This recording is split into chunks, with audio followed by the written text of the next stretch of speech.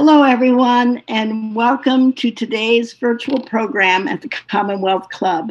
My name is Katie Bell. I'm a nurse consultant with Telewell Indian Health MAT project, and through my work, I mentor and train California tribal clinics as they develop medications for addiction treatment programs. I'm very pleased to be the moderator for this program, which will address both trauma and resiliency found in communities of color going through the opioid crisis. With us today are Dr. Patrice Harris, Virginia Hedrick, Dr. Andrew Herring, and Marlise Perez, all of whom are fighting the opioid crisis in communities of color through their work. This program is supported by Bay Area Community Health. If you are watching along with us and have a question you'd like me to ask any member of the panel or the panel at large, please put it in the text chat on YouTube and include who it is meant for. I'll be asking questions from the audience later in the program. While much of the social and political attention surrounding the nationwide opioid epidemic has focused on the dramatic increase in overdose deaths among white, middle-class, suburban, and rural users, the impact of the epidemic in communities of colors has received less attention. It is important to recognize and be responsive to historical and ongoing trauma, particularly trauma experienced in health systems and through the criminalization of the war on drugs. This trauma is often perpetuated by the lack of community-based prevention, intervention, and access to treatment, especially culturally competent care, as well as the lack of addressing cultural stigma related to seeking treatment in communities of color. Today, we will have an important conversation about these issues. It is now my pleasure to introduce our panelists. Dr. Patrice Harris is a psychiatrist and the immediate past president of the American Medical Association. She has led the AMA's efforts to end the opioid epidemic and has been the chair of the AMA Opioid Task Force since its inception in 2014. Dr. Harris continues to lead the task force as it works across every state to eliminate barriers to treatment, provide patients with access to affordable and non-opioid pain care, and fight the stigma faced by those with substance use disorders. Virginia Hedrick is executive director of the California Consortium of Urban Indian Health, an organization which works to maintain and improve the quality of healthcare services that are offered to urban Indian health programs in California. And Virginia is an enrolled member of the Yurok tribe. Dr. Andrew Herring is a personal hero of mine, is an attending emergency physician and associate director of research at Highland Hospital, Alameda Health System in Oakland. He is a medical director of the hospital's substance use disorder treatment program and attending physician at its interdisciplinary pain medicine program. His current research focuses on emergency department treatment of opiate use disorders and pain management.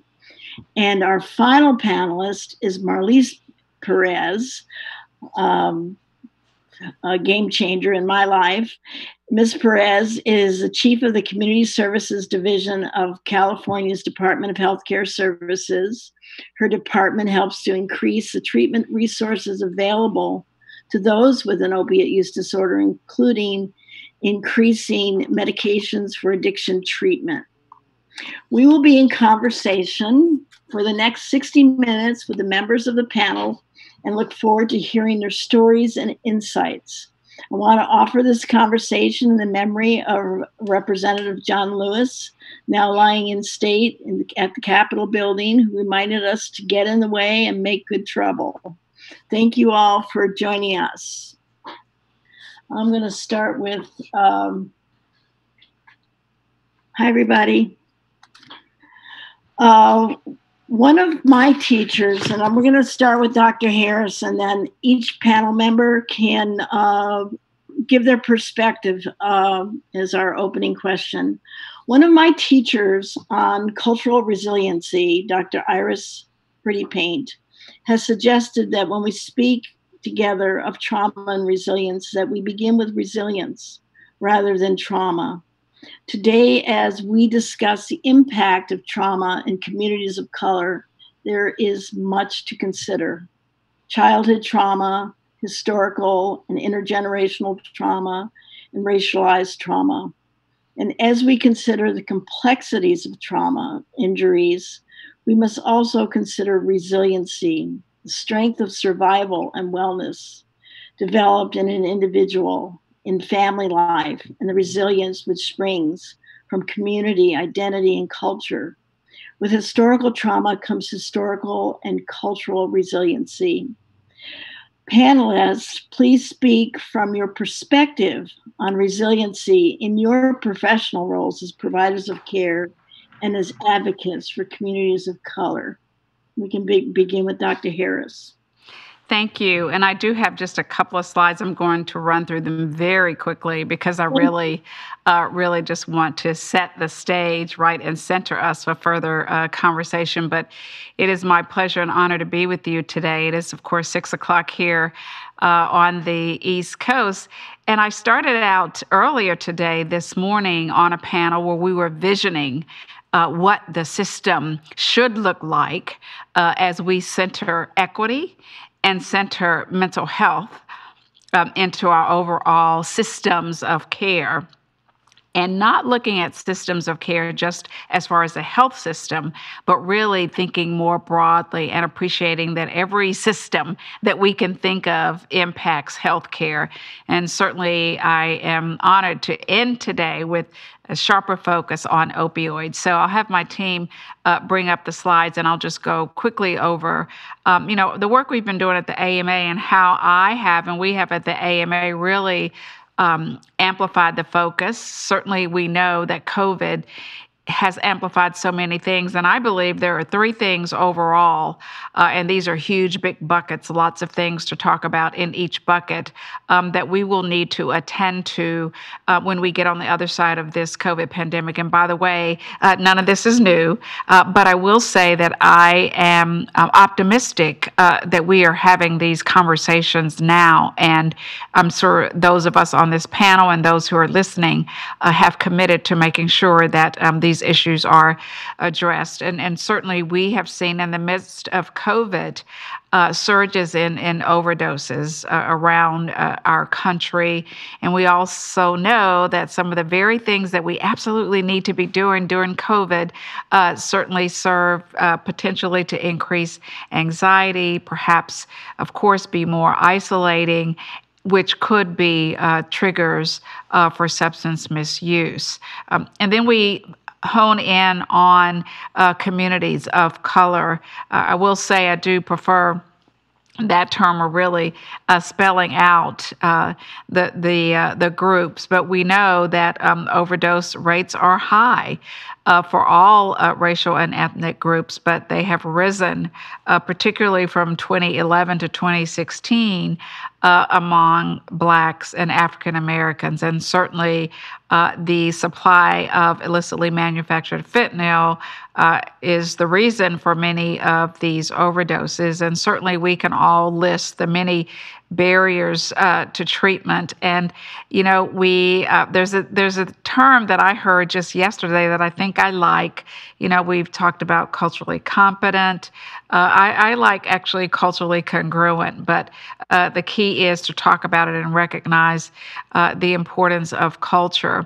And certainly we have to understand trauma, as was mentioned, and I think this just centers on the need to make sure that we continue to talk about adverse childhood experiences and the data about the lasting impacts on trauma, or the lasting impacts from trauma, and of course the particular impact for later substance use disorders, but it's also cardiovascular disease and diabetes and just a lot of issues. Now, I like to also, and I really like the way we need to center this, and that's about resilience. We need to talk about both. And that's also an opportunity to talk about the strengths that people bring to the conversation. Certainly, there are encouraging signs, but I know everyone who's participating in this webinar knows that we cannot declare victory. But we've seen opioid prescribing decrease, treatment capacity increase, and naloxone prescriptions have increased. But again, we have not and should not declare victory, because we know now that the driver of overdoses and overdose deaths are illicitly manufactured fentanyl analogs. And so we need to be laser focused. This slide just talks about recommendations from the AMA Opioid Task Force to be laser focused on eliminating all and any barriers to treatment and barriers to appropriate evidence-based pain care. So again, I look forward to the conversation today as we focus on, I will say, as we focus on overdoses, because another point I'm sure will be made is we see a lot of overdoses now due to methamphetamine and other stimulants. And so I believe that going forward, talking about the future visioning, we need to talk about overdoses in general. You know, as long as we have a brain, there's probably going to be another substance. So what we need to do is focus on a system that is sustainable, that has a prevention focus, that centers equity and the patients who have been diagnosed with a substance use disorder, and really brings in all of the systems that we know our patients touch. And we finally want to make sure that we are inverting the burden. Our systems are difficult to navigate, and we need to all be committed to, as we say here in Atlanta, invert the burden. We need to make sure the systems of care, access to treatment are available and easily and equitably available, and so that the burden is on us as folks who are involved in the system rather than the folks who need the services. So again, look forward to the rest of the conversation. Beautiful. Thank you. Marlise, would you like to go next? Resiliency, trauma. Definitely. And I think, Katie, what I would just love to say to folks that are listening is your piece where what is our role? And here at the Department of Healthcare Services, we've really been over the last few years and will continue to take a harder look at what we're doing at the state level, because we do have a fundamental role in ensuring that folks get the treatment services that they need, best respond to treatment. And so me personally, I feel like I have a huge role in that. I feel like we all do. We all have to really look at these issues, especially as we're talking today about substance use disorders, around opioids, methamphetamines was just brought up, stimulant use, but really look at how we're delivering the care and to ensure that we're not just trying to do one size fits all model, because we know that doesn't work. And so I personally feel very responsible to be continually educating myself, to be reaching out to different communities of color to learn what system changes we need to implement, and then to make either policy decisions or funding decisions based on those needs. So I definitely feel we have a huge role at that at the government level, but then we all personally have a role as well. Right. Thank you. Virginia, your perspective. Yeah, I think when we talk about, there's so much to unpack here, right? So first of all, there are specific cultural nuances that must be acknowledged when doing any kind of work, particularly in public health education. And when we talk about equity and inclusion, it's also important that we talk about the first people of this country. American Indian Alaska Natives are so often left out of the conversation when we talk about communities of color. Our data is not present. And so if we're not present in that, then we're not a part of the discussion on how we address some of those issues. In California, American Indians and Alaska Natives have overdose rates 3 times higher than that of their other racial counterparts. So this is an absolute issue. I think from a cultural perspective, we have to look at what are the cultural supports that exist within Indian country? And what are some of the barriers that may also exist? What are some of the nuances about medication-assisted treatment that make it difficult for American Indian people to seek that kind of service? What are some of the cultural supports that would uphold that kind of system? What are all of the paths? And how do we talk about recovery? How do we talk about addiction? How do we talk about harm reduction from a lens and using language that is familiar, using language that is not offensive, using language that's from the community? And I have just been so excited and felt so blessed to work with the Department of Healthcare Services here in California on developing some of these key messages, images, and not being afraid to talk about what are some of those barriers, that this is not just a one size fits all for each person or each community. As you look through California, we have vast number of California tribes, more than 100 tribes in the state. The largest population of American Indians in the entire country lives in this state. So it's not even that just one cultural approach, is it? You really have to get regionally specific, and you have to lay out a bunch of options for an individual. Otherwise, our work around getting naloxone in communities, our work around getting medication-assisted treatment, it's not going to make it far unless these aren't messages aren't being carried by trusted messengers. Thank you. Beautiful. Dr. Herring. Yes, thank you. What I could add, I think, is it's just for the perspective that the healthcare system itself has its history with opioid use disorder, other use disorders, is very dark. And it's frankly very violent on a very daily basis. So what I see is this incredible willingness to tolerate, to play ball with a standard that is so cruel, really. Small trivial interactions, denying a prescription to someone in withdrawal, removing children.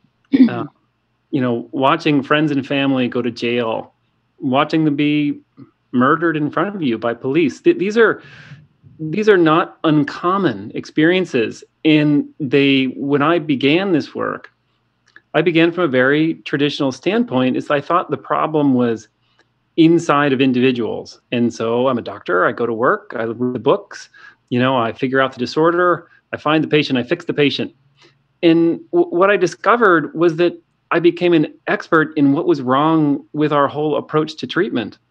And that I basically ended up with most of our time being dedicated to learning how people are now using countermeasures and ingenuity and problem solving to survive on a daily basis, and how to learn from those and convey them to other people and provide support along the way.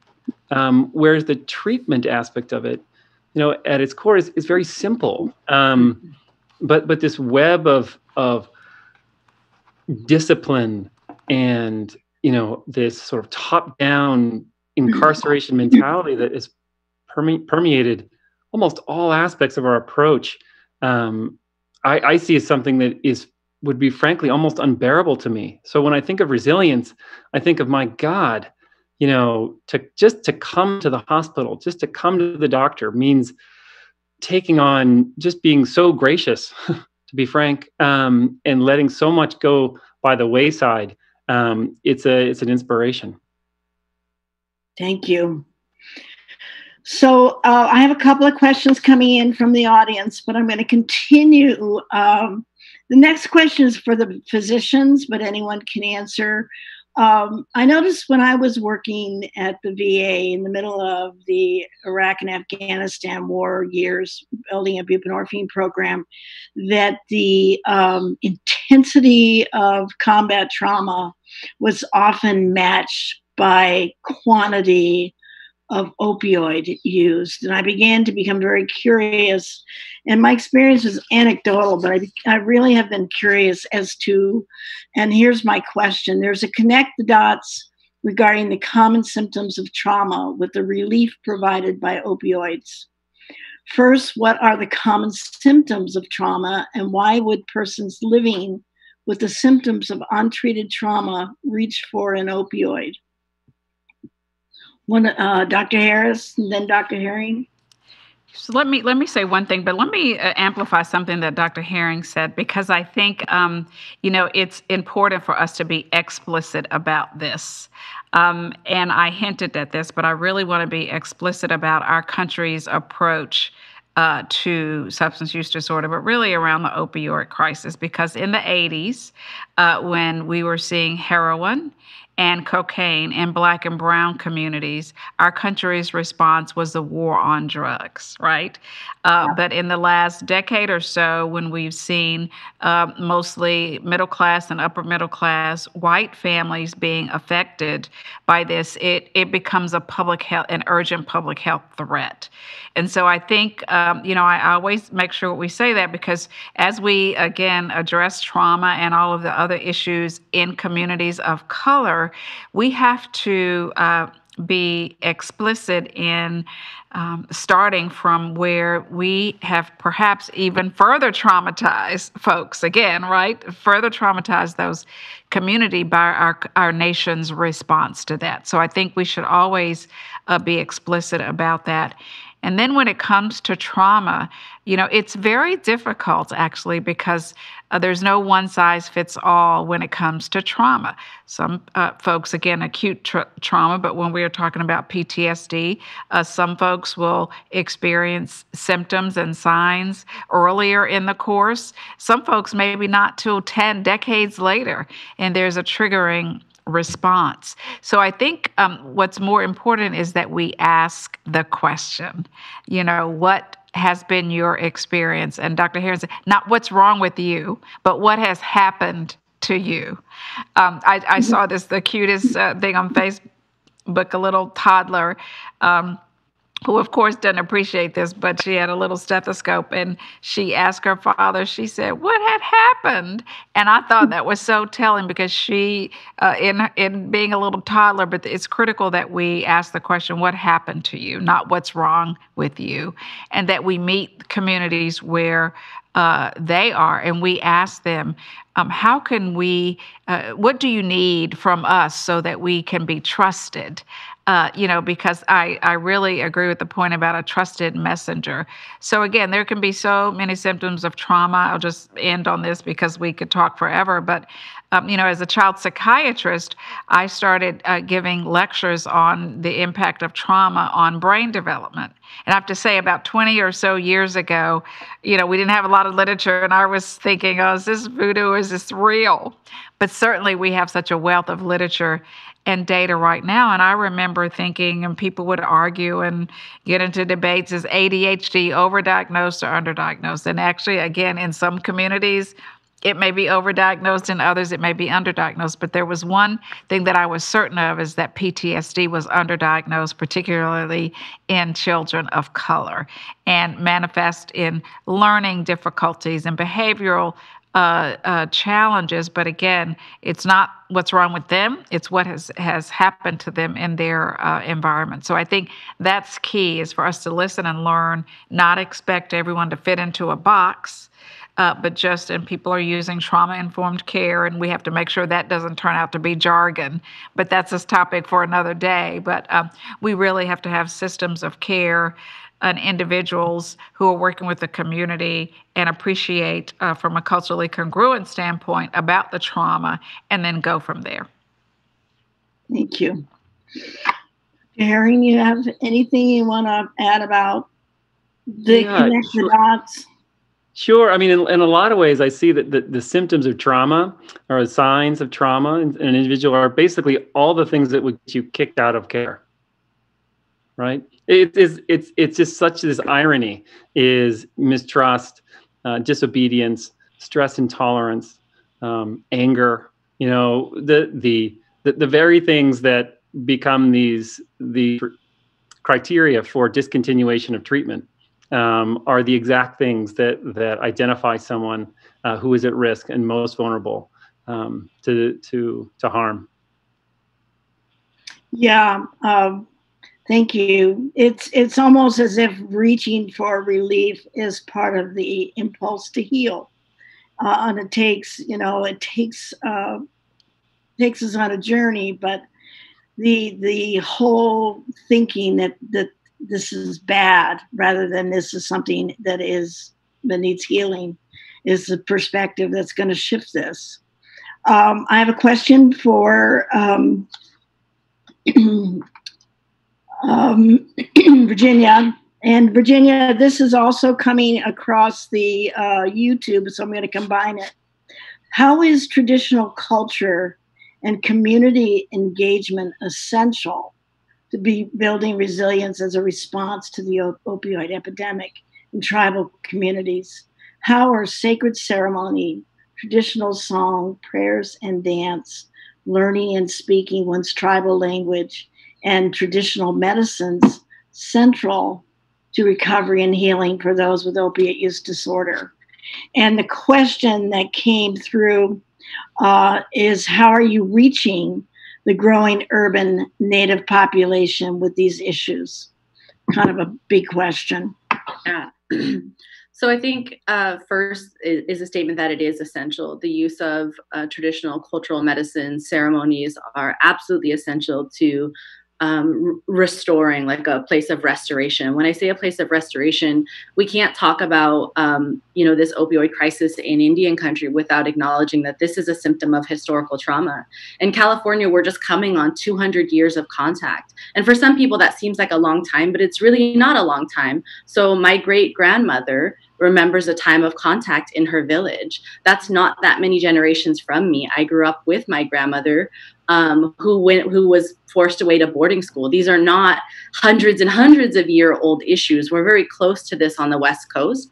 And so we have to talk about it in that framework. How far are we from this sort of colonial genocide or attempt of genocide of Indian people in California? And how is substance abuse, both opioids and other illicit substances, and substances prescribed by doctors, and the system of medical care that absolutely is wrought with historical traumas. I mean, up into the 50s and 60s, American Indian women were being sterilized without their consent in federally funded hospitals. So there is absolutely a tension that is very culturally rooted, that is very historically rooted. And so when we start to say, how do we heal from this? How do we address it? Number one, these problems weren't born out of our culture, right? Like these are things that were brought to California. These are issues that were brought from a Western world into this world that now we're having to deal with. So it really is a combination of potentially Western therapies, such as behavioral health therapy,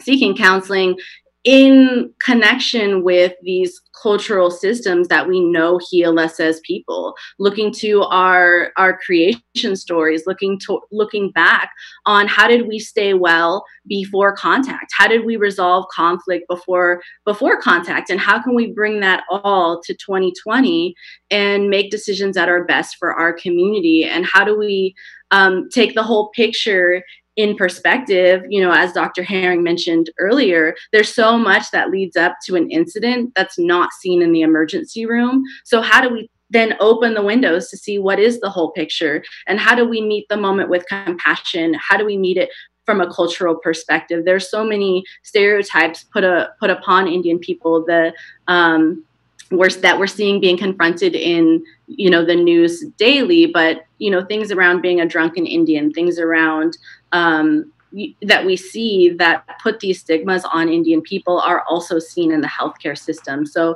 beginning to undo some of that and being open to what is the role of sweat in recovery? What is the role of talking circles, of community shared community experience that is different than a one-on-one that we might see in a clinician setting? So I think one is just reframing the question to a statement. It is absolutely essential that people have access to culturally rooted and culturally grounded services. And I don't think that this is only true for American Indian communities. I think that there are other communities that also need to take a deep look at what are the cultural frameworks that have put them in this position. And that's across communities, both communities of color and white communities and wealthy communities and middle-class communities. What is the culture that has given birth to your crisis? And how do you begin to dismantle that? And where are the cultural resiliencies that we as Indian people are still here? We are a resilient people. We are an answer to prayer. And how do we put those prayers in place now? Beautiful. Thank you. Anyone want to add to that? That's a very full-throated response. Thank you. I'm going to go to the kind of the focus that we had just a minute ago about the war on drugs, and the impact is extraordinary. So Dr. Herring, you commented recently that one of the root causes of trauma directly impacting our communities of color is the war on drugs started in 1971. Some of us weren't born yet. During the Nixon administration, and sustained through decades of all administrations. This is our reality. The result is mass incarceration and devastated families and communities of color, especially the African American communities, which were impacted by the cocaine epidemic, which was really one of our disasters in terms of care and response to substance use disorders. So let's start with Dr. Herring. I'd love to hear from Marlise and Dr. Harris and Virginia. Yeah, I'm pretty furious about our current drug policy, the war on drugs.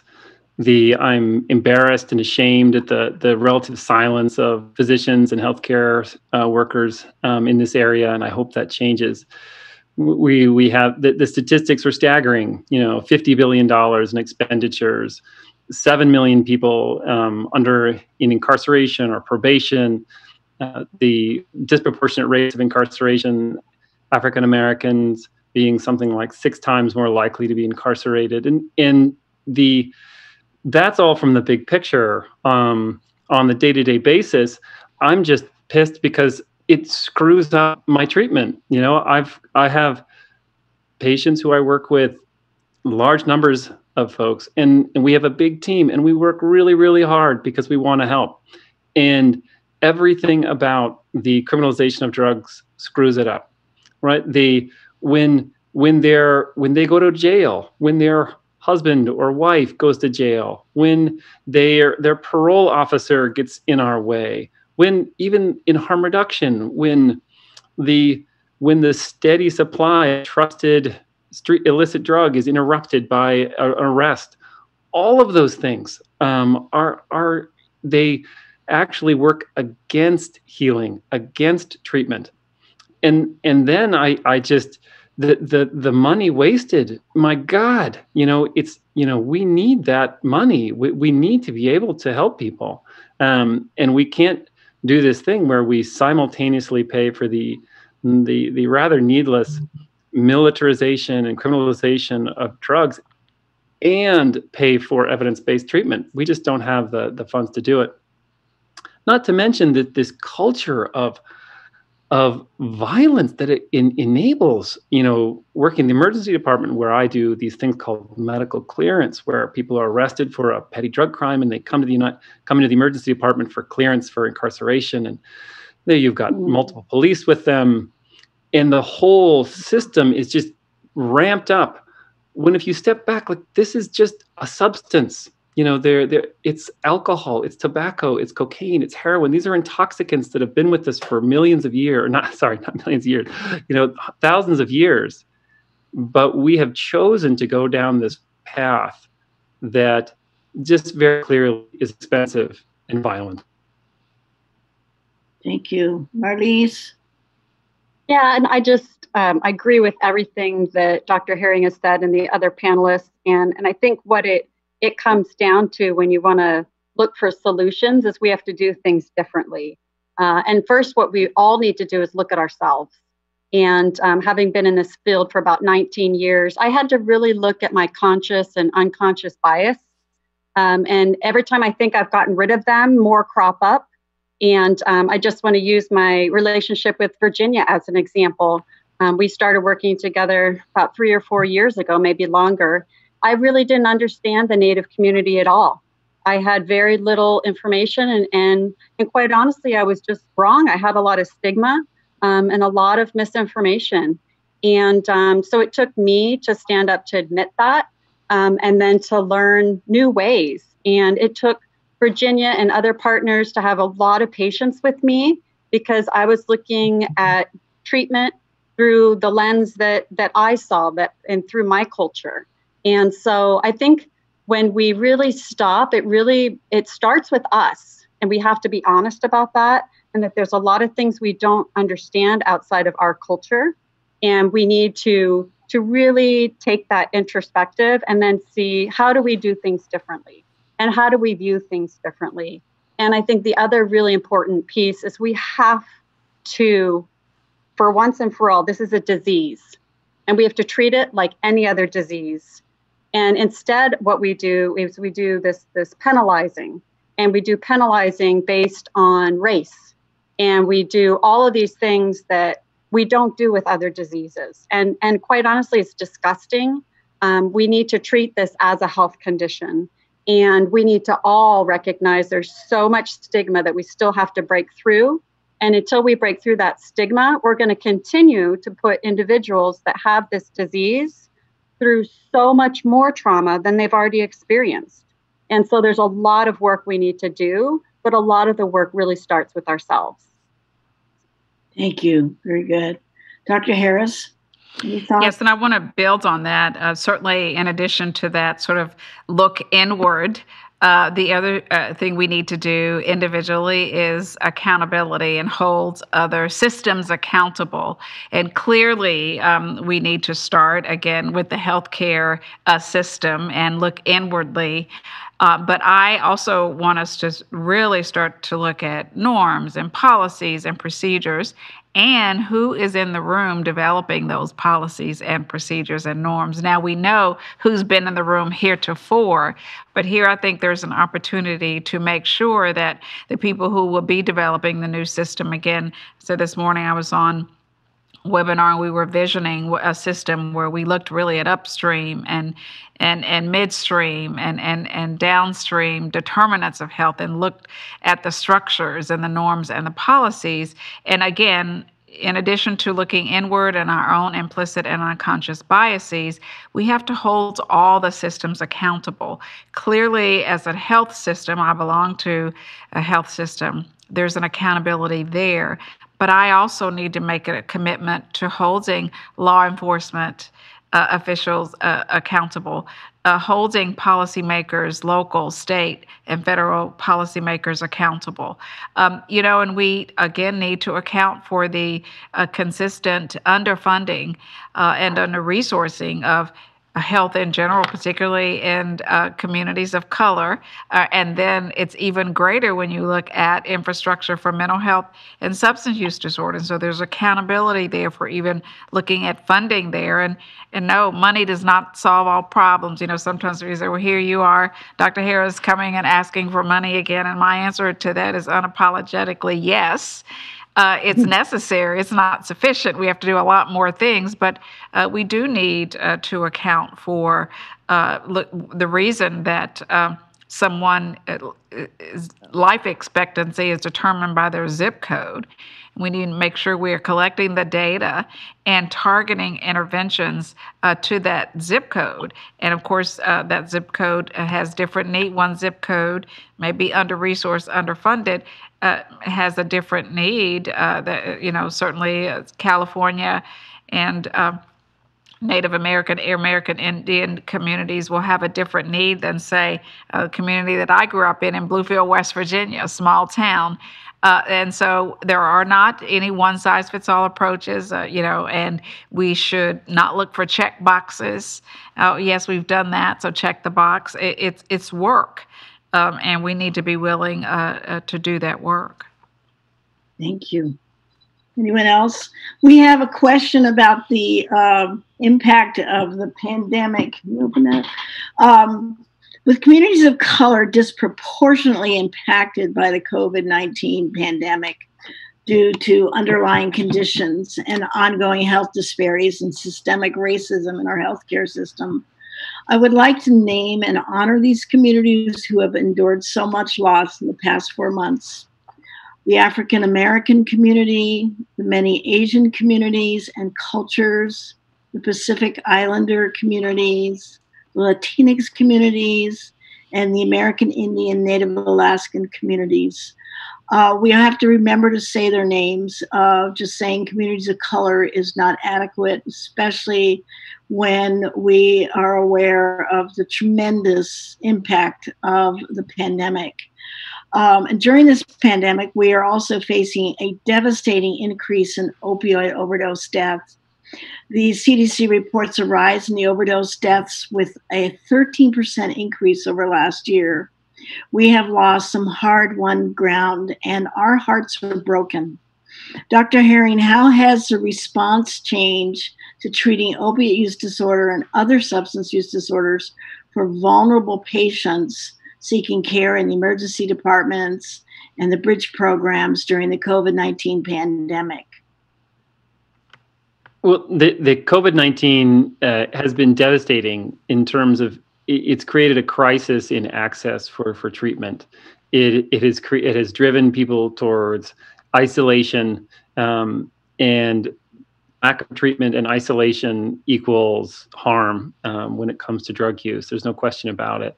The beauty of the emergency department, particularly for opioids, was that it's the closest thing to an always open door that really didn't have many of the traditional hierarchical boundaries between doctors and nurses and patients that you would typically see in a clinic. It's very much like you could literally walk off the street and into the clinical space. And we found that was an incredible tool to engage people in a more equitable way, in that, if people didn't like the way you talked to them, they could just turn around and walk out. And people really liked that. And so we saw a tremendous increase in people voluntarily presenting with intent, coming in seeking care. Well, COVID basically turned us, all into some kind of nightmarish vision from a science fiction movie with tents and masks and visors. And so just that front door suddenly became much more intimidating. Simultaneously, the many clinics didn't have the resources to quickly provide online access, telehealth, and many of our most vulnerable didn't have the technology at hand to be able to access those resources if they were there. Worse is just the scandalous spread of COVID within incarcerated environments. And when I say incarcerated environments, I mean jails, prisons. I also mean residential treatment. Where folks are basically kind of confined. It's like the residential treatment or sleeping in a tent. And so COVID has really ripped through those places. So it's bad. It's really hard to see. It's clearly dependent on money. If you have money, if you have resources, you can very effectively protect yourself from COVID, whether or not you have a use disorder or not. If you don't have money and agency and power, you can't. And that's just writ large. Thank you.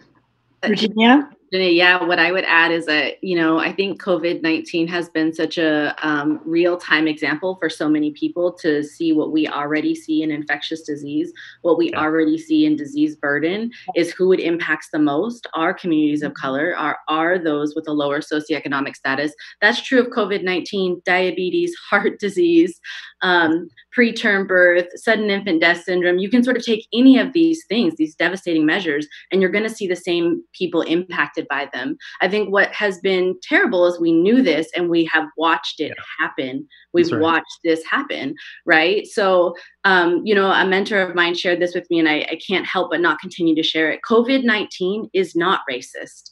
Anyone can get COVID-19. There's nothing that makes one person more vulnerable than the next to getting it.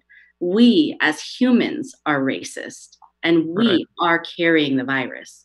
We are the ones moving it in communities, in and out of communities, and shutting gates and keeping it out of certain areas.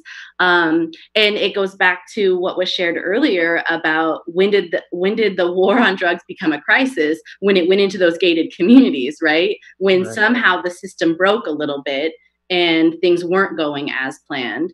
And that's where we're going to start to see COVID-19 get. As we see the curve begin to rise, it will be as it always plays out in the United States. Once it starts to reach the top, then we're going to have some really huge systematic measures in place, when already so many Brown and Black lives will have already been lost and already laid the foundation for the research of how it spreads. It's how strong it is, who gets it, who's vulnerable, will all be on the backs of Black and Brown communities in the United States. That's where the research is being built. Right. In Virginia, it's the same thing for use disorder. I mean, this was a personal kind of crisis moment for me in doing my research, and I had to dig really deep on a lot of the early seminal literature on how we understand use disorder. And much of it was done on African-American men in the South, in Lexington and outside in Baltimore. And I knew that the medical complex who were conducting those studies had no authentic investment in improving that community of people. It was to learn, and I was part of that, that exploitative chain. Thank you. Dr. Harris, anything, or we'll go and then we'll go to Marlise. No, I think the points have been made, and then of course the challenge will be, so now that we know this, again, some new information, for others not, I think, how can we build new systems to make sure that, again, as all of us have said, that we are centering equity and centering culture and making sure that we are listening when we go into community. So I think that is the challenge for us. Mm-hmm. Yeah. Marlise? Yeah, the only thing I want to add is something like Dr. Harris said about when it comes to making policy. I mean, now we already had the opioid epidemic. Now we have COVID on top of it. And we have, to redesign how we do treatment. And then we have our communities of color that already didn't have adequate access to care, and that we've heard of not a lot of access to technology. And so, now more than ever, we need to be more innovative, and we need to really be looking at the lens, like we've been talking about, through these different cultures, and really getting to what they need. Because the worst thing for an individual with a substance use disorder is isolation. And that's exactly what we have now. And so this, unfortunately, I feel is only going to get worse as we continue with COVID-19 for anybody with behavioral health disease. And so we need to act now, and we need to take measures now. This isn't something that, can wait for research 3 to 5 years from now. We know the dangers of this disease. And so we all need to be really looking systematically about what our role is in getting some of the solutions out there. And I will say we do have some learnings, and we do have some action. Of course, we need to, in my opinion, just like everything that we are changing or doing in this time of COVID, not have a knee-jerk response to the intervention, but make sure we have a thoughtful and evidence-based conversation. But I think we should, state that, SAMHSA and the DEA did relax some regulations around take-home methadone, and whether or not you could initiate a visit using telehealth for buprenorphine.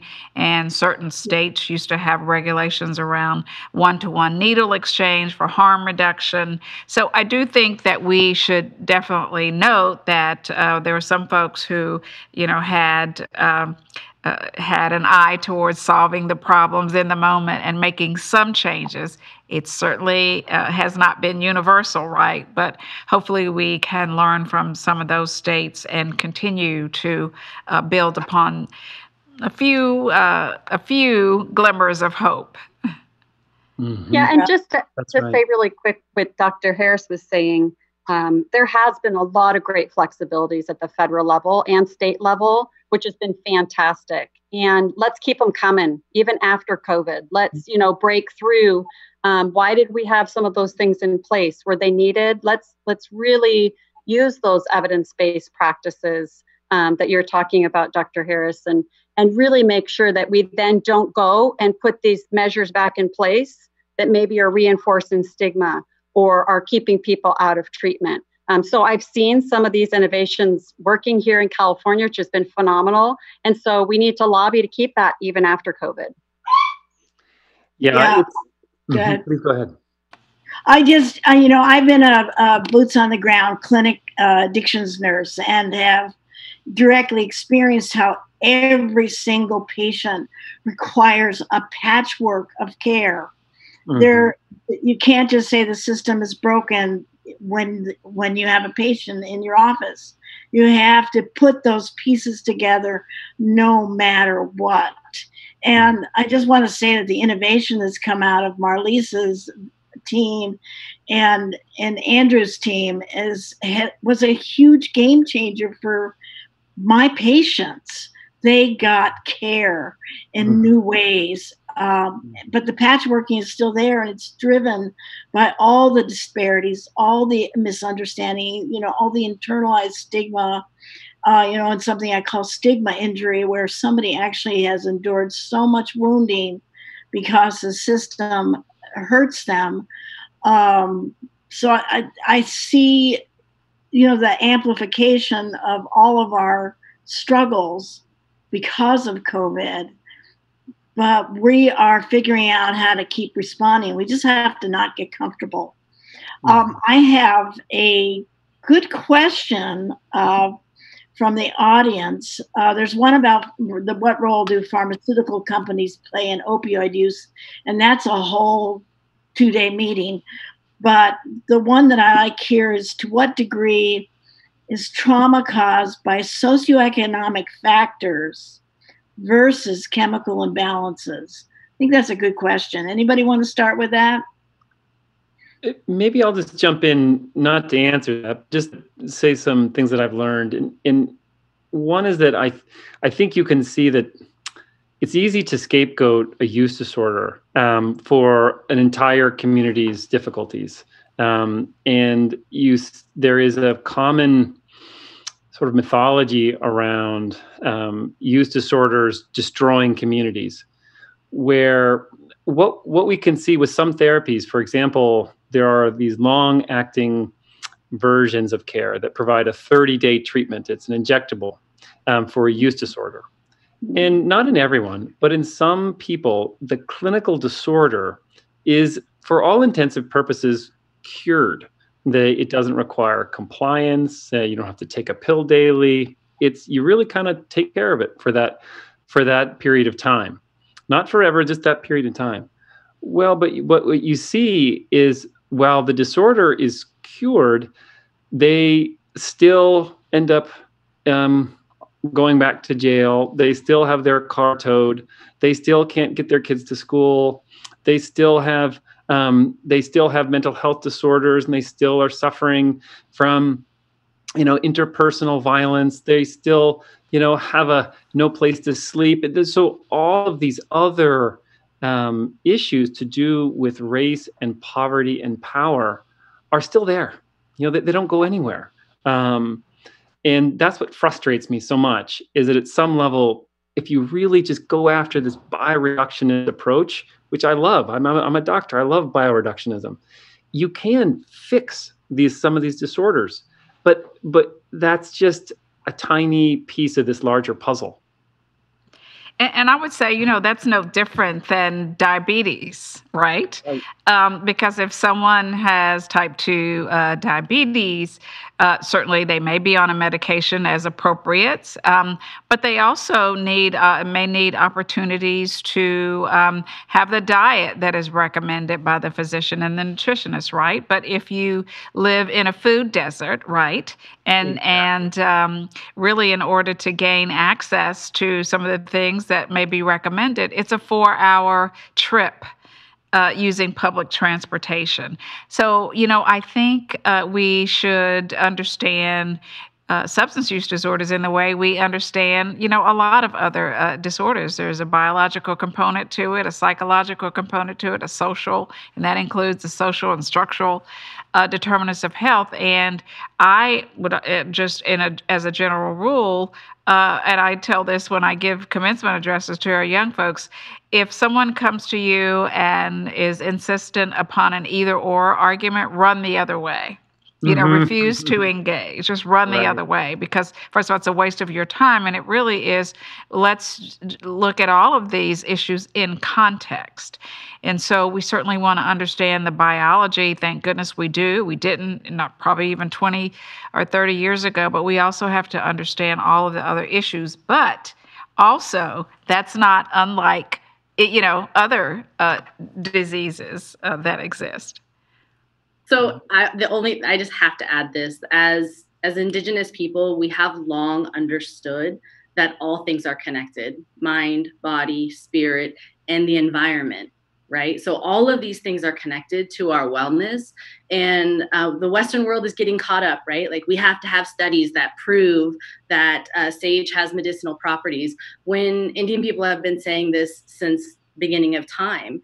And when we see our lands being desecrated, our sacred sites, pipelines, these kinds of things, it's all very, very connected. And we can't continue to behave in one direction and think it's never going to have an effect on the other thing. So when we talk about income, when we talk about education, of course it's a wheel, and it's going to spin other things. Of course, it is always so frustrating that we have to wait to convince other people by showing, wait, this is how it works, when it's very much rooted in who we are as people, that it's all connected.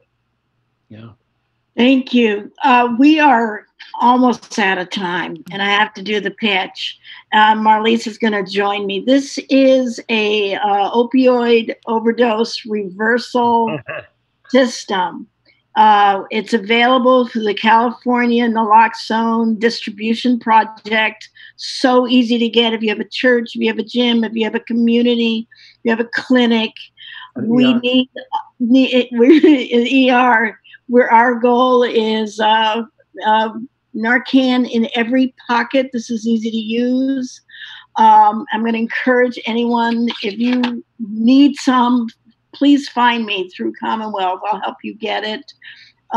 We have had an increase of lost lives, and so we have to fight back harder.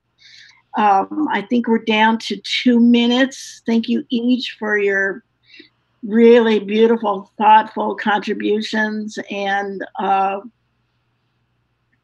thank you for the impact that you have on people who really are suffering. Andrew, you want to show us your T-shirt just for a second? That's right. It really speaks to the heart of this panel. Nice people take drugs. So I think that's all we have. And thank you all. See you next time. Thank you. Dr. Harris. Thank you, Virginia. Thank you. Thank you, everyone. Thank you, Katie. Thank you. Hi, I'm Dan Ashley, the evening news anchor for ABC 7 News in San Francisco, and I hope you and your loved ones are staying safe, healthy, and comfortable during these very challenging times. I am also a proud board member of the Commonwealth Club, one of our most important Bay Area institutions. The club has been hosting wonderful events with exciting speakers and topics in the Bay Area for over a century. In times of crisis, good information and strong connections in our community are especially important. And during the current COVID-19 crisis, the club has really stepped up. Since March 6th, the club has brought you over 100 live-streamed events with speakers and panelists including past governors, secretaries of state, the chairman of the House Intelligence Committee, mayors, county supervisors, respected medical experts, the president of the University of California, experts on anxiety and happiness in times of stress, and many, many more. Every program includes a live chat, so you and viewers all over the Bay Area and beyond have been able to ask these experts the questions that are on your minds. Every program has been neutral and unbiased in true Commonwealth Club style to get to the bottom of the issues that are so drastically affecting our lives. The club has done all this public service despite being profoundly affected by the crisis. The inability to hold events for the past 2 months has forced the club to cut its budget and staffing by 50%. The remaining staff are working from home to bring the community these valuable and informative live-streamed programs. The club needs your support to continue its shelter-at-home programming. Please make a tax-deductible donation to the club now by texting the word DONATE to 329-4231. That is, donate to 329-4231, or visit the Commonwealth Club website, commonwealthclub.org. We need the club to be here in the months and years ahead to help inform and educate as we figure out how to get our society and our economy safely moving again, consider changes to the way we live, and work as a result of this crisis, and take steps to prevent a future pandemic. Once again, please support the Commonwealth Club now by texting the word DONATE to 329-4231. That is, donate to 329-4231, or visit the website commonwealthclub.org. I want to personally thank you for supporting one of our community's truly great organizations. I'll see you on ABC 7 News and at the Commonwealth Club. Stay safe.